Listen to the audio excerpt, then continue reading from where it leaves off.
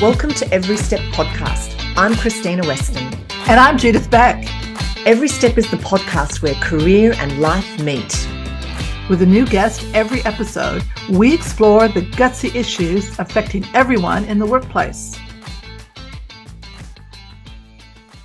Today, we welcome Melo Calarco, mindfulness and high-performance coach and author of Beating Burnout and Finding Balance. Welcome, Melo.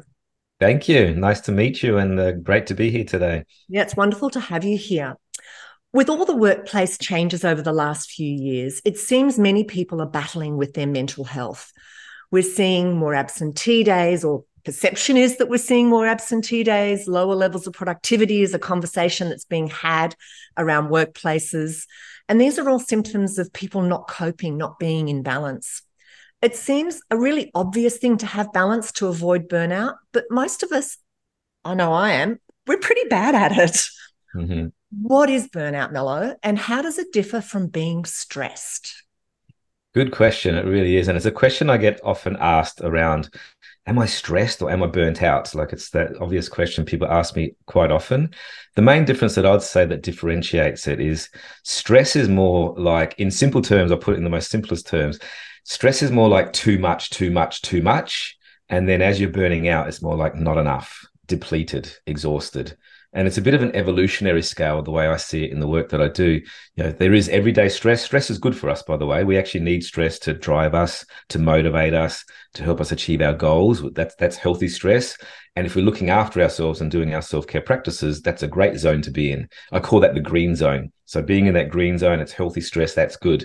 Unfortunately, most people don't look after themselves on a daily basis and find balance daily, and it turns into chronic stress. And chronic stress is more like, you know, that constant sort of overstimulation, overthinking, can't sleep at night. You've got adrenaline and cortisol going through the body. So the classic stress response is being switched on all the time. And that's that sort of yellow zone. People operate in that zone for a long time. Unfortunately, it might be months, years, even decades. You know, some of the corporate people that I work with, it might not be, you know, so obvious, but they're in that chronic stress zone for a long time. And for me, in the work that I do, I notice that the tipping point is that overwhelm, and they're not looking after themselves. Then it turns down to the other side, and that turns into distress. And distress is more like starting to feel tired. The term is called allostatic stress or allostatic load. And allostatic stress or allostatic load is basically this constant wear and tear on the body and mind in that chronic stress state is now wearing us out. So the language around that is like, I'm tired, I'm exhausted, I'm unmotivated, I can't keep going like this. And that eventually leads to burnout. And burnout is dysfunctional. Typically, you can't do jobs that you normally could do. They're difficult and no longer being able to operate the way that you do. And that's total, absolute exhaustion. Yeah, most of us miss the signs along the way. What are, you know, if I'm listening to this and I'm hearing elements of myself in your description, how do I know and how do I catch myself in that moment? Yeah, burnout is cumulative. It actually takes a while. Sometimes we don't even notice it until it's too late. Most of the time, to be honest. You know, when I was actually interviewing for my book, you know, that you mentioned, Beating Burnout, when I was interviewing for this, I interviewed about 200 people, leaders, executives, entrepreneurs, a whole range of diverse different backgrounds. And 90% of them didn't realize they were burning out until it was too late.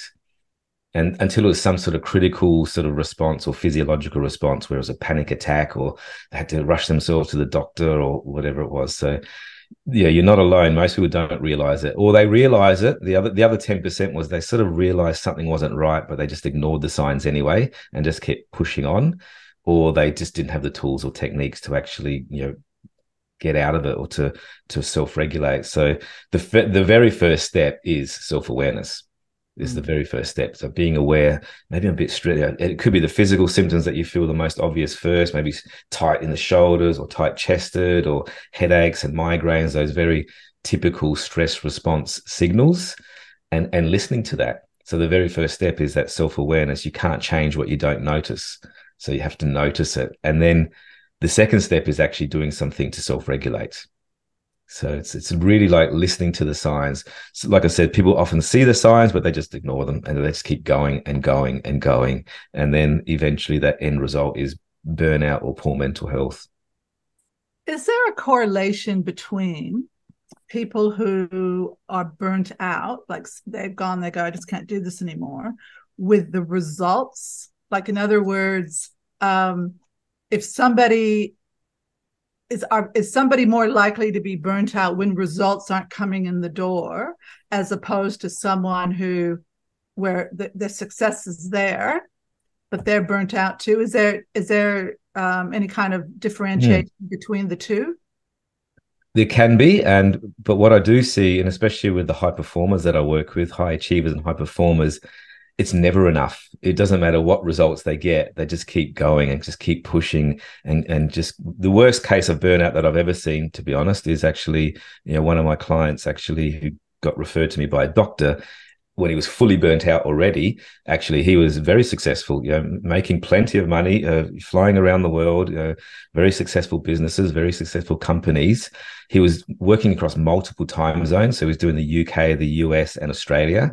And he almost wore it as a badge, like how busy he was and how successful he was. And, working in the airport and then working in the airport lounges and then working on the aeroplane and then working in LA when he got to LA, sometimes not even sleeping at all. So mentally, he was actually going, well, and he thought that he was going well, but physically his body said, no more. I can't do this anymore. It actually shut down. Multiple organ shut down. His liver, pancreas, spleen started shutting down. He stopped producing hormones, has to physically still to this day rub testosterone cream on his body every day to actually survive. His circadian rhythm was totally out. The actual melatonin and serotonin doesn't know whether he was waking up or going to bed. So that's the worst case. So that's someone that's a high achiever and is getting results, but just doesn't know when enough is enough and to find that balance. And on the other end that you mentioned there, the people that are working hard and not getting the results, that also can be deflating, and it can lead to burnout where they're not getting that sense of achievement, that sense of purpose, that sense of direction. So they both correlate equally, I say. Is depression different to burnout? Or is it, yes. does it come with burnout? It does. You can be depressed and not be burnt out. Yeah, so it's not necessarily, but when you're in that burnout stage, there are often mental health issues where it can, anxiety, depression, and a whole range of disorders can start manifesting, but then they can be independent also. Yeah, because that makes so much sense. And I think the first lesson that I ever learned, which was probably the best lesson that I learned, back when I was in my late 20s and I was working in banking. Yeah. And that's where you really want to, go fast and go get ahead. And back then, the expectation was 7 a.m. to 7 p.m. And yes. really, and I remember that, and I had only been married a short time. And I remember my mother-in-law, who lived close by, she was cooking our dinner for us every single night. And she'd come in and she'd make this beautiful dinner, and then she'd tidy up the house. And I got annoyed. And I'd go, well, doesn't she think I can cook? Doesn't she think I can clean? And somebody who I considered a mentor pulled me aside and said, "What is your problem? Are you nuts? If she wants to cook, give her or she wants to clean, give her the broom. If she wants to cook, give her the ingredients. Have gratitude, because she is saving you so much." And it really was an eye opener. And it was really part of the journey of knowing that if people want to help you, yes, take the help, because you can have it all, but you can't do it all. And that's a problem that a lot of people have when they are doing too much. And that could have, so if I would have had to go home and then cook and do the cleaning and doing all that, that would have just added to my initial stress. That's right. And could have added to the burnout. And I'm always telling people, take the help. Yes. Delegate. And that's why I think it's so important for people to have coaches, because you need someone, because that person I considered a bit of a coach. Yeah. And you need people who have a clear eye, who can say, something's not right with you. Yeah. Why are you, that doesn't sound right. You should be thanking her, not being annoyed. Yes, yeah, exactly. That's a good point there too, Judith, where often the very first stages of burnout are actually those initial stages, which are quite positive, where you do work relentlessly hard to prove your worth in a new job or a new role or a new company. And you just stay on that wheel and it just keeps going and going and going, keeps escalating. And then what happens? You start letting go of other things, work-life balance, self-care practices, and all of these things, to prove that you are worthy as a new employee or new worker or new leader or new manager or new CEO. And actually, then it's a downward spiral from there. So yes, reach out for help, get support, put those boundaries in place early for sure. Yeah, I'm a real believer in this whole mind-body wisdom. But a lot of people say, oh, just listen to your body. But we don't actually teach people to do that. So I have conversations with a lot of people. I've been practicing mind-body wisdom myself, and I'm very attuned in terms of what's going on. And I've now learned to read what I'm feeling emotions in my body, and I can ask it what it is and have a conversation with my emotional body. But that's been a learnt skill. And you were talking earlier, if you just read the warning signals, if you just, read the pain in the shoulder, but most people think you and I right now are talking gobbledygook because it's not something that is well understood. If we were to break it down into a teaching exercise, how would you teach someone a very simple practice to actually tune in? Yes, it's something that I teach all the time. I'm also an advocate for mind-body wisdom and have been, I'm fascinated by it. I'm fascinated by the actual correlation between the mind and the body. I've worked in mental health and psychiatric clinics for about 20 odd years, and I really learned the good, the bad, the ugly in there. And the correlation of the body and the mind is an area that I'm really passionate about. And I usually start off really simple. So I keep it as simple and applicable as possible. One of the very first things that I teach people when they start working with me is what I call a 90-second breath break. So 90 seconds, just stopping, just pausing and tuning into yourself, tuning into your body, tuning into your mind, tuning into the sensations present in the body, tuning into the emotions. And most people don't take on a meditation practice. They think 20 minutes is too long or 10 minutes is too long, but everybody has 90 seconds. And once you learn these 90-second breath breaks, you actually can punctuate your day with 90-second breath breaks. So anytime you're feeling a bit reactive, or you've got too many windows open on your computer, or you're feeling a bit stressed, or you're feeling a bit tight or tense, just stop, pause, do 90 seconds of breathing, and reconnect to the present moment through your breath as an anchor. So that's usually the first point that I use, just to sort of stop and pause. Most people just distract themselves with more busyness or something else, so then they become even further detached from their body. So it's ignoring those signs. So that's the very first point. And once you learn that, basically it's a tool that you have forever to self-regulate.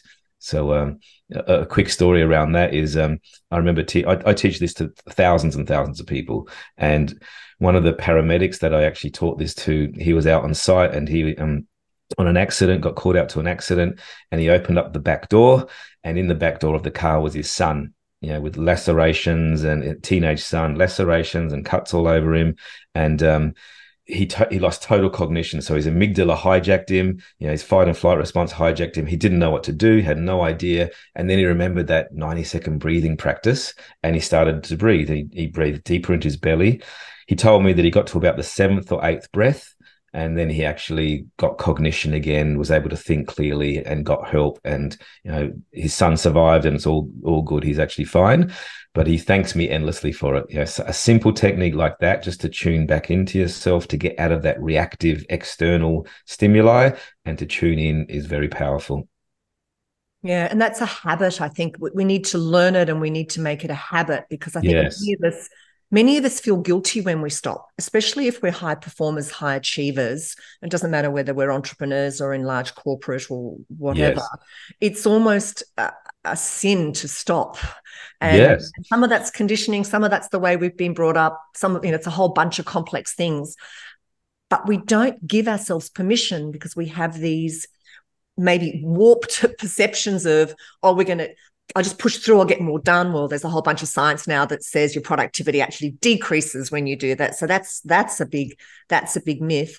Or we're caught up in this guilt, or we've got martyr syndrome, and we've got to run around telling everybody how busy we are and how stressed we are because it gets us sympathy for whatever reason. It's super complex. Exactly. Oh, yeah. Most people, you're right, 100% right. Most people, especially high performers, will not give themselves permission to stop. But I try to teach them that actually, if you stop for 2 minutes or 90 seconds or 5 minutes, your next 2 hours will be more productive. So give yourself permission to stop and punctuate your day.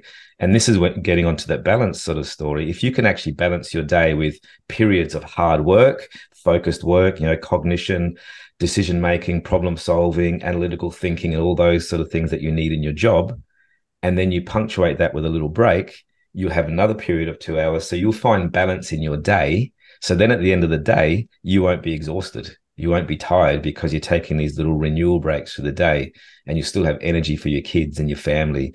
And the other thing I'll say about that is actually people that are on that wheel of life and they're really sort of, going high performance, especially, as they go up the ladder into those CEOs and leadership roles, and they just keep going. Some people actually do not like what they see when they stop.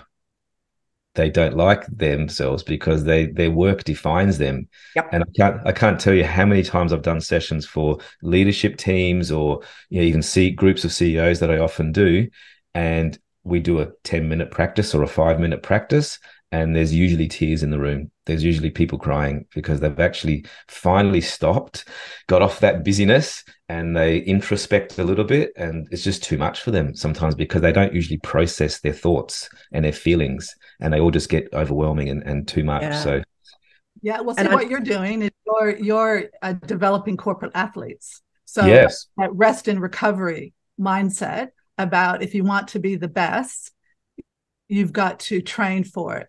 And you've got to have coaches, and you've got to be able to recover. Otherwise, you're not going to get the best out of yourself. And I mean, these are things that, we've all learned this because we've lived the experiences, but the generations that are coming up, it's important for them to hear that the work environment is like an environment where you do have to train. That's and right. Not just about your brain, it's about your body, your beliefs, and everything else. And, when I look back at my career and I think of times when there were warning signs as not an employee, but as an owner of a business, because the managers and the owners sometimes go into the business with a different mask on because they are the ones that need to be the cheerleaders and the positive ones, but they could be having things going on themselves. And that's something that when I look back and I think, I remember in 1999, I was going through divorce with my practice marriage. And so my practice marriage is 17 years. But I look back now, and when I see photos, my hair was stressed. My hair was thinner, and it was stressed, and it was from keeping everything internalized, going into the office, going, hello, everybody, we're going to do great today, and keeping all that inside. Yes. Obviously, I'm happy now. but those are the signs that we need to see in ourselves, but also in our employees. If someone comes into work, yes, you see them and they're not looking right, and they're not presenting themselves the way they used to. I mean, what do you do then? How do you handle that? Yeah, first of all, I like the term that you said around corporate athlete, because high performers are corporate athletes. But the difference of a corporate versus an athlete is an athlete very well knows the benefits of recovery and renewal, and they actually do in their day have periods of active recovery and renewal, whereas a corporate often doesn't do that. So that's the first difference there that I say. And the other thing I'll say about that before I answer that question is when I am coaching high performance CEOs, executives, and entrepreneurs, and a whole range of people, I actually don't use the term meditation or mindfulness because it can sort of scare them a little bit, and they think, I don't need that. I don't need that stuff. It's going to slow me down. But actually, I use the language around performance, or use the language around let's go train our attention, or let's go reset, or let's go refocus. And when we put those terms into it, it's more those high performance language, then they're more likely to do it. And then we do a meditation anyway. It's just that it's named something different, so it actually gives them the tools that they can actually operate at their best. Yeah, exactly. Yeah, language is so important. So important, especially when you're in the mind body. If I walked in there and started talking about chakras and meridians and all that sort of stuff, it's like, what's this stuff, Melo? So yeah, so that's what I'll say about that. And going back to your question there about sort of recognizing the signs there and sort of reading it and seeing it in your people there. So it is about, especially if you know your team and you know the people that you work with, when things are out of character. So if there's somebody in your team that's usually bouncy and bubbly and bright and alert usually, and they just seem a bit flat or unmotivated, it's worth checking in on them. And vice versa, someone that's normally maybe a bit sort of, mellow, excuse the pun, sort of stable, and they may be a bit more agitated and they may be a bit more anxious. So the signs to look for, and this is the sort of 3 criteria to recognize burnout, is number 1 is that absolute depletion and exhaustion. So they're just depleted and exhausted, and the body language shows it, their energy levels show it. Different to stress or being stressed, where a good night's sleep will fix that, or a couple of good nights sleep or a weekend away will fix that. But these just exhausted all the time. Doesn't matter how much sleep you get, doesn't matter how much rest, you're just exhausted. So that's number 1 criteria. Number 2 is that detachment, that feeling of detachment. So being detached with your workplace, with your colleagues, with your people, maybe a bit more cynical and negative than normal, than they normally are, maybe complaining about little things all the time, or gossiping, or moaning about the workplace. So that's number 2 criteria. And number 3 is that sort of lack of professional efficacy or efficiency. So jobs that would normally be easy for them are really difficult. You might give them a little job to do and they, it's just too much, I can't do it, and they become reactive.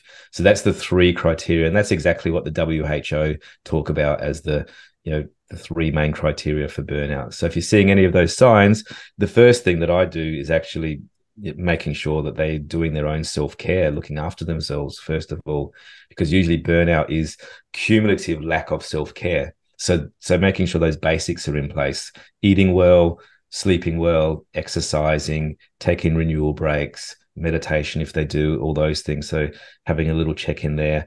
And then if they are doing that, that's fantastic. You might see improvement. And then if they're not and they're becoming worse, then it might be time to refer to a specialist. Encourage them to maybe see a doctor, or maybe the EAP provider, or some internal support that you have there. So hopefully that's answered that question to some extent. Yeah, I think there seems to be a greater responsibility on employers to notice these days. It was not something when I was early in my career and Judith was early in her career that we even talked about. It wasn't discussed. It was basically, build a bridge, get over it. And we didn't go there. It was like your work, you came to work and we dealt with your productivity. We didn't deal with all of you. And it now feels that employers have a greater responsibility because it has economic benefits. Let's not be, let's not pretend there's no economic benefit to this, but it feels like we're being asked as leaders to have greater awareness of self and others, and to learn skills and to put in place preventive measures that weren't our responsibility a couple of decades ago or a decade ago. And on top of that, I'd say as leaders to role model good behavior and healthy habits. If you're a leader that, comes in first thing in the morning and leaves last at night, never takes breaks, doesn't look after themselves, doesn't exercise, doesn't do those things, you're role modeling the wrong behavior, and that spreads out as a contagion across the workplace. So if you're a leader that does look after themselves, take the afternoon off occasionally to be with a family or do some things for themselves, or takes renewal breaks through the day, that's a great thing to do. And sometimes even show their own vulnerability and authenticity and humanness to themselves. We're not machines, we're people, and we struggle. Everyone struggles with pressure and anxiety. Or one of the most powerful campaigns I've ever seen in one of the companies that I work with is when one of the top leaders in the company made a 1-minute video about his struggle with anxiety. and they shared it across the whole company. It's 300 or 500 in the company. I can't remember exactly, but they shared it the whole company, and everybody was like shocked. Oh my God, I didn't realize that he was actually struggling with anxiety. But once they shared that video, it opened up the conversation for everybody to feel safe to speak up, for everybody to actually talk about, you know, their struggles and problems. So it is very powerful as a leader. It's not a sign of weakness to show that. It's actually a sign of strength, I believe. Mm. Do you think it's more common? Do you think mental health and burnout is a bigger issue today than it was a number of years ago, or are we just talking about it more?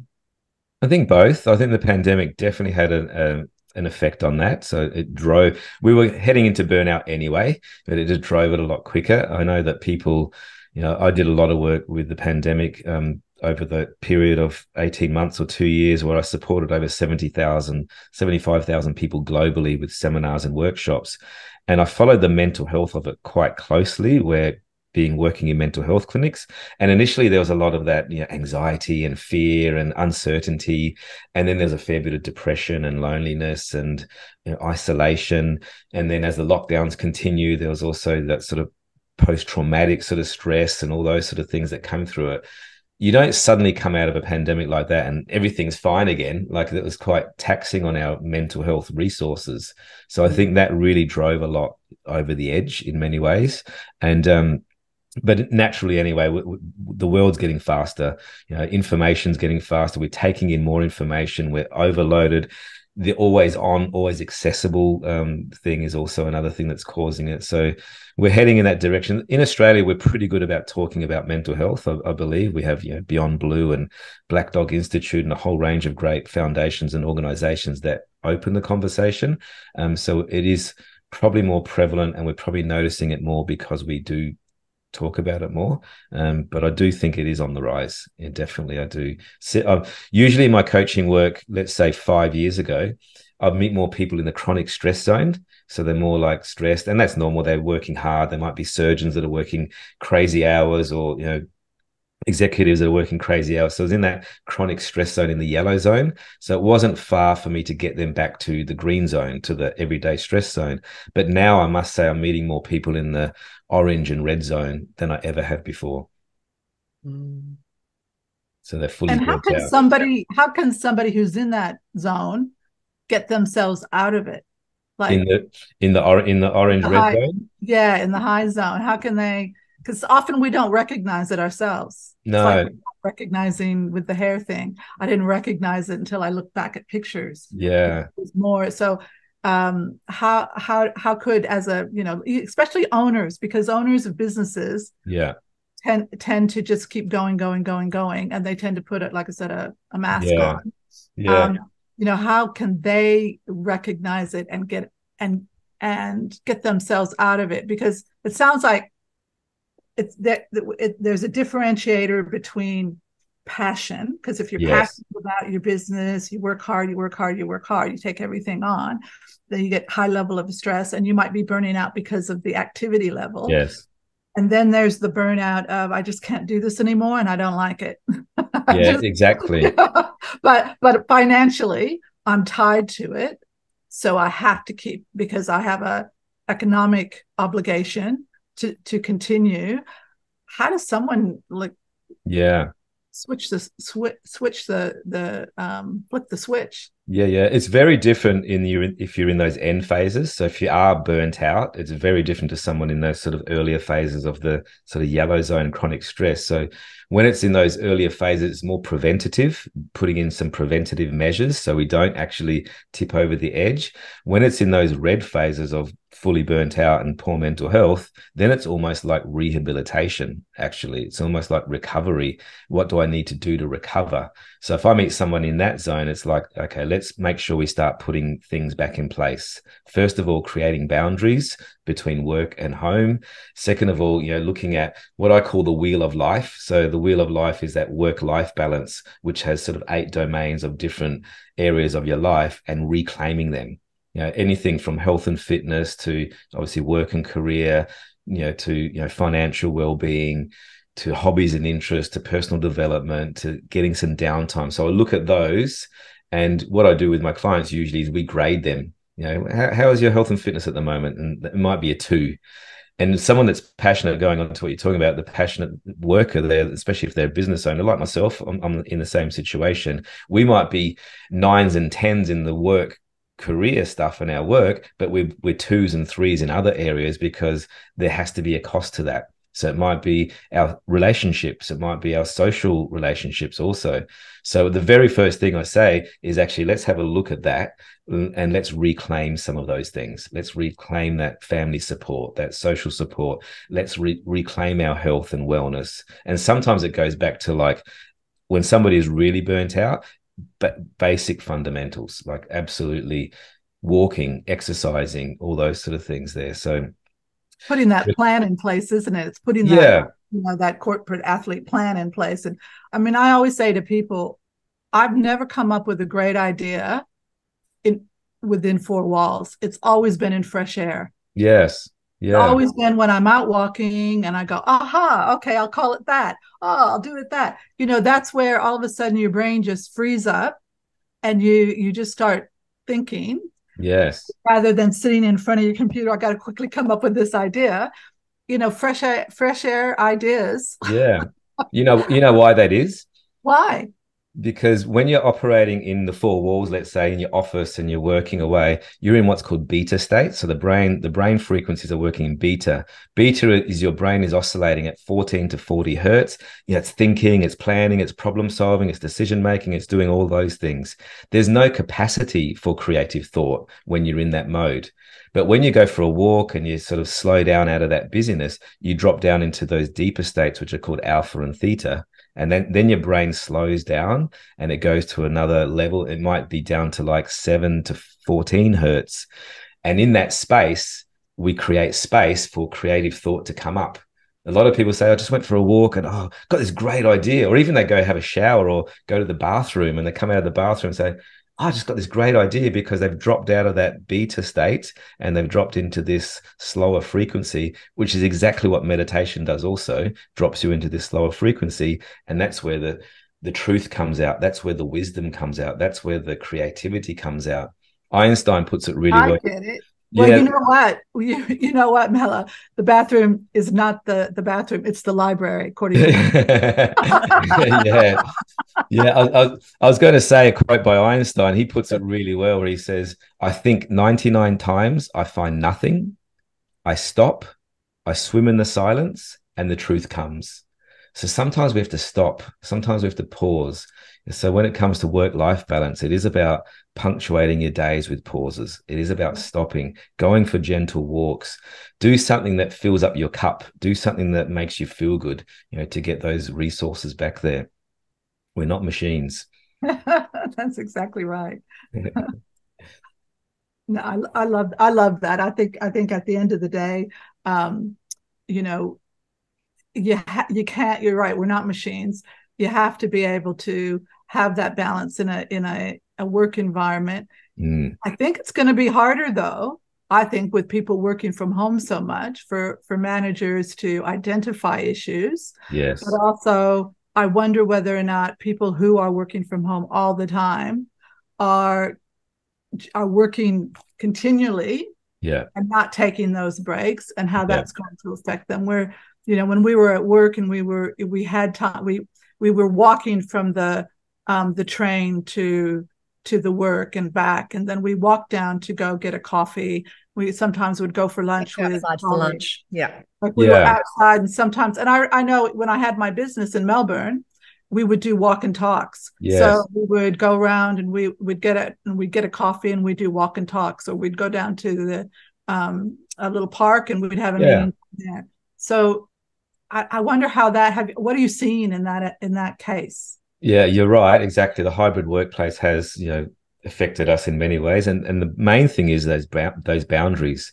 So it is about creating, we are social animals, essentially. We actually need people around us to develop ourselves, mentally, physically, emotionally, spiritually, all those things. You actually need people. So at work, you might do exactly that. You might pop up from a period of busy work and you go chat with somebody, or you go for a walk with somebody, you go have a coffee with somebody. So we need that. Unfortunately, at home, we're just isolated. We might have Zoom meetings and team meetings, but they're very intentional and they're very meeting based, and they're exhausting. They actually are really resource heavy on us. And we don't have those renewal breaks, or we just think, I'll just power on and keep going. And one of the biggest problems that I see is actually people that have finished their workday. And like you said before, usually the commute home will be the transition, but they don't have that commute home to get home, whether it's driving home or walking home or, catching a train. So they're still on in their mind, and they're not even present at home with their family. And then they think, oh, after dinner, I'll just quickly check my emails after dinner, just see what's going on. And then before you know it, it's after dinner and it turns into 7 o'clock, 8 o'clock, 9 o'clock, 10 o'clock, and they're working until 11 o'clock. And then they can't go to sleep at night because they're thinking about their work and they're overstimulated and they're wound up. And it just has this perpetual downward cycle. So it is about creating boundaries, first of all, around, am I home or am I at work? And one of my clients has a really good method there. He did this himself especially during the pandemic when it was happening. Because he was always working at the workplace. He's a leader, manager in a company.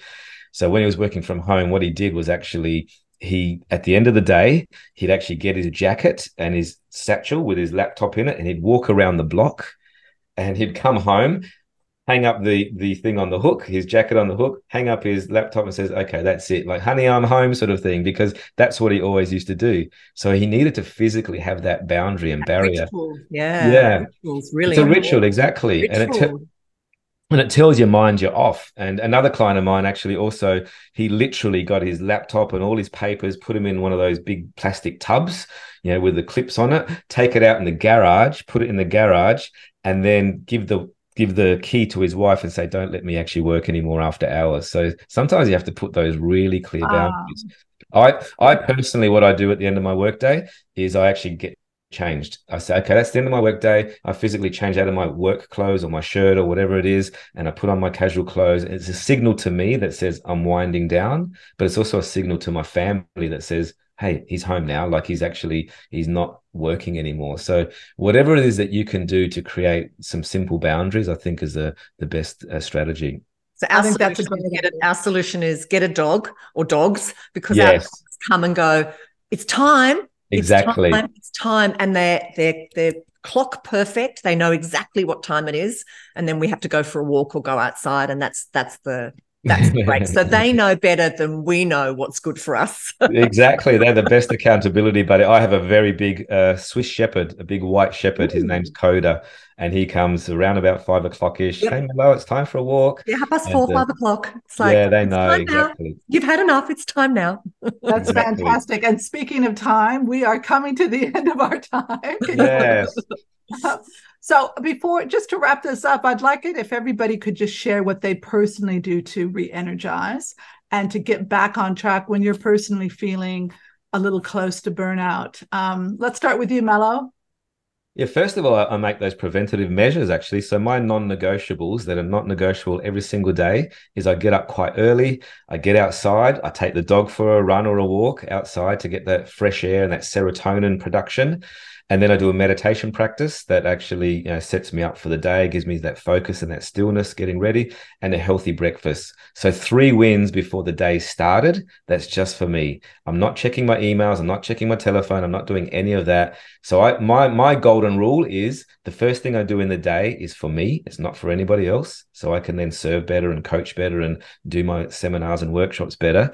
And the other golden rule is I ask myself this one question every single day. And this one question is, what have I done for me today? What have I done that's just for me? What have I done that fills up my cup? What have I done that fills up my resources so I can prevent burnout happening in the first place? So that's mine. And that doesn't mean having a piece of chocolate cake. maybe occasionally. Krystyna, how about you? I think for me, in terms of that whole preventative piece, and this has been a journey that I've been for a long time, so it hasn't happened overnight, is that I've learned to listen to my body. And I've learned something we were talking about earlier. I've learned about my mind-body wisdom, and our bodies are, and our mind, well, our spirits, however you want to language it, are really clever, but we ignore it. And I've also learnt to understand and name my emotions and differentiate and actually be able to call the emotion, lean into it, and then it seems to disappear. And I know these concepts sound a little maybe strange, but learn to listen to your body and don't be afraid of your emotions. Initially, when you lean into your emotions, it's scary. It is really scary. And you think you're standing on the edge of a cliff and you think you're going to fall over with no safety net. But the reality is that you actually feel better. So there's a whole bunch of counterintuitive stuff. So yeah, listen to your body, learn to name your emotions. It'll help you. It'll help you. Love that. And what I would say is, I mean, what I personally do is one, when I'm feeling bogged down or there's a lot of stuff going on, I do a reevaluation.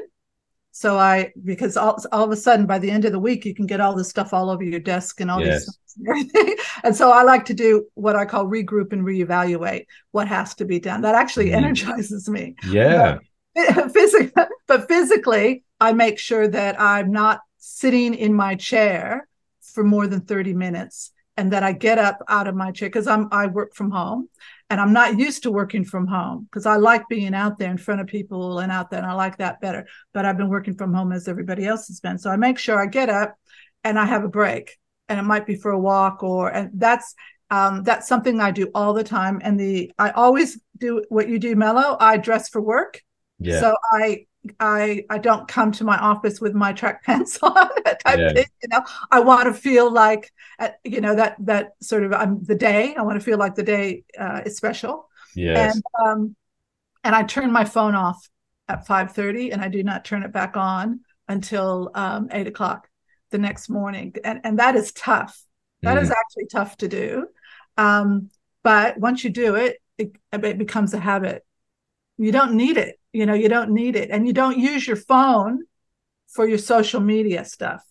Like if you do want to look at stuff or whatever socially, you don't use the same device because you'll be tempted to check your emails and things like that. Yes. So that keeps me sort of energized. And I think you have to have the break, especially from working from home. So thank you. We could really, really go on so much there's so many fascinating things to talk about. And I hope everybody goes out and gets your book. Would you like to show it again? Because I love product promotion.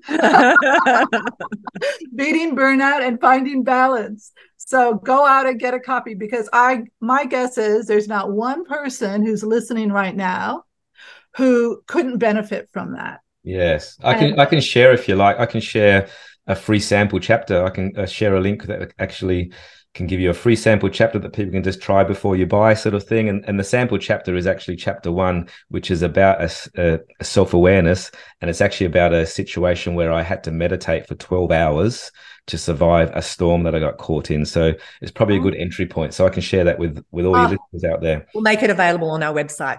Yes. We love free stuff. So not a problem.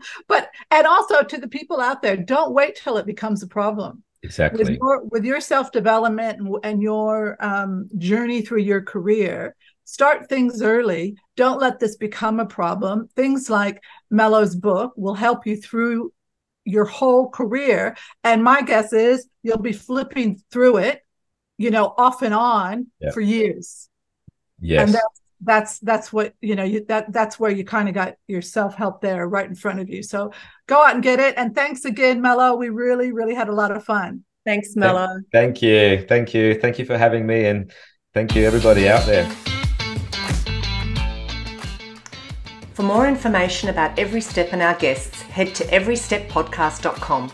To be notified of new podcasts, please subscribe via your favorite listening platform. And of course, follow us on social media and direct message us to share your ideas about guests or topics.